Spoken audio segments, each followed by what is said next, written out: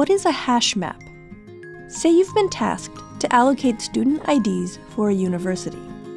You could use an array to store this data, but you would need to set the size of the array right at the start, which would cause problems whenever new students joined the university.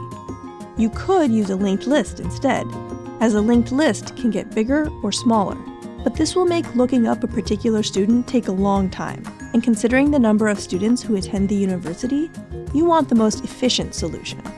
Wouldn't it be great if you could combine the random access capabilities of an array and the dynamism of a linked list? Here's where HashMaps come in. A hash map is a data structure used to store information.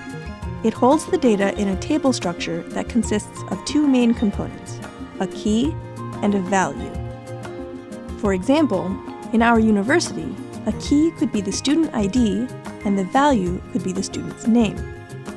Behind the scenes, HashMaps use a hash function to determine where to store the data.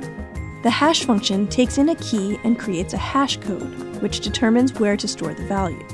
This means that identical keys will always point to the same value, so you must make sure that you don't use a key that already exists to store a new value. For example, if instead of using student ID as a key, we used the student name, then we would have a problem storing student IDs for students who have the same name. HashMaps use two main methods to store and retrieve data, put and get. Once you're comfortable with the basics of HashMaps, you can start looking at more advanced HashMap methods.